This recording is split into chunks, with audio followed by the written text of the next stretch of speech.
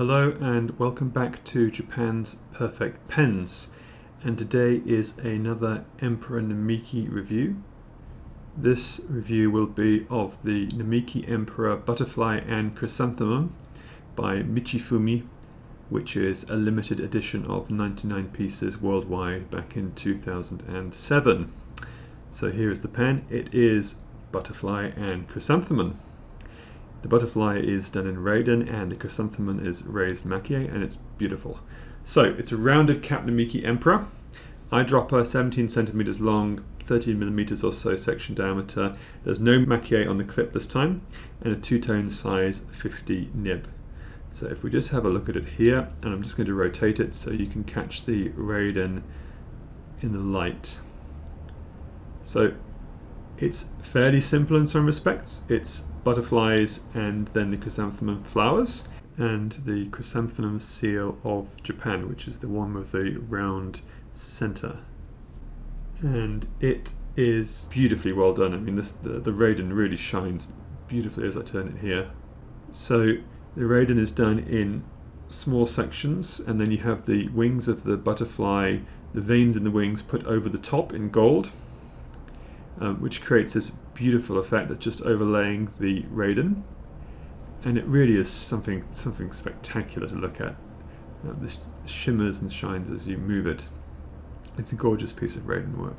So you can also see here that the outside of the wing has got the gold powder and then the various dots of gold around it. Now the butterfly is the Great Purple Emperor butterfly, which is the national butterfly of Japan. And that goes hand in hand with the chrysanthemum, which is the national flower of Japan. Indeed, the Japanese throne is the chrysanthemum throne. Now, most of the Maki-e on here, as with most of the emperors, is Shishii Togedashi Maki-e, which is both raised and burnished raised styles of Maki-e. And you can see it particularly well here.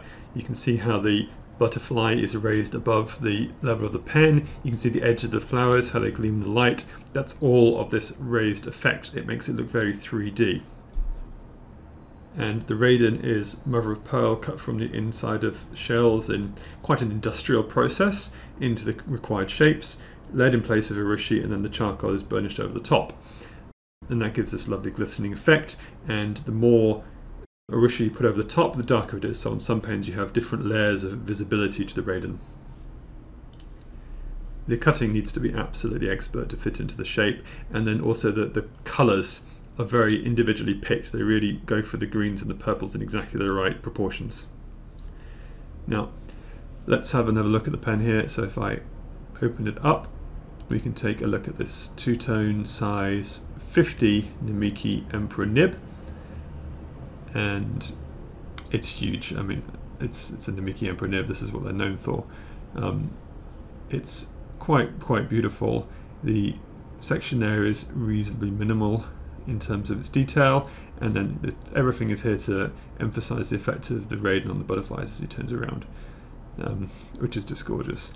The other thing to note here is the chrysanthemum now on the left, the darkened gold powder effect. So you get the gold powder and you put the Urushi over the top of it and you come up with this orange, and then over the top of that they put a much lighter shade of yellow gold, which again just really beautifully enhances it and gives it this lustrous colour, which, like the Raden, also moves as you rotate the pen. So it catches the light, it moves, and it's very nice. It's a lovely contrast to the pure gold chrysanthemum and also the grey part as well. So you have these three different versions of the chrysanthemum even on the same pen, and it's really nice.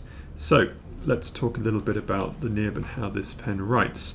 I have a dedicated Namiki Emperor writing review, which I'll link to now because I won't be writing with this pen. This pen isn't inked, it's not my pen.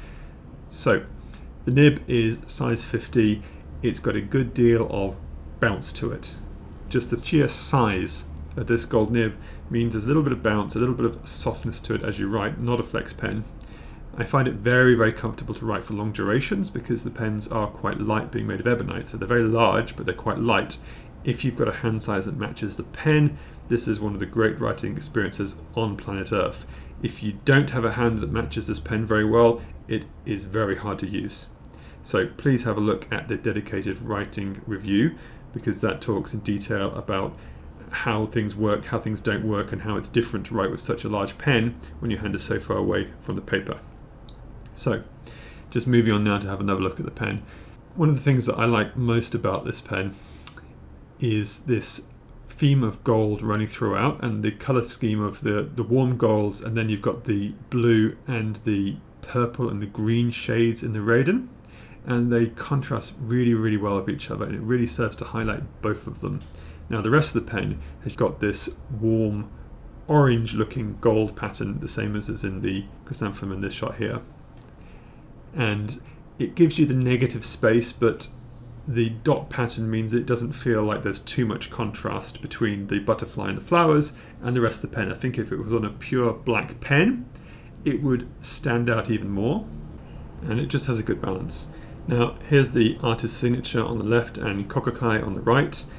As with all the Namiki Emperors, this pen takes a huge amount of work.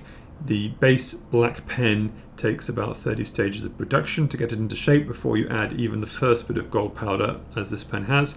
And you can see, especially on things like the flower here, that this has been built up through many, many, many layers, and each layer has to be built up high, things added to the Maki-e to raise it, left to dry, come back to it, add another section, left to dry, come back to it, and leaving these things to dry is a matter of several days rather than hours. And they require a humid cabinet because that's what makes the Urushi harden. So the pen takes months to produce, and the artist will typically work on a few pens at the same time, each one of which takes a bit of manual work and then is put away to dry and harden. Okay, well, I hope you've enjoyed this review of this quite hard to find pen. The Butterfly and Chrysanthemum is absolutely gorgeous, and there are many more similar reviews coming up soon, so please like and subscribe, and I look forward to seeing you next time.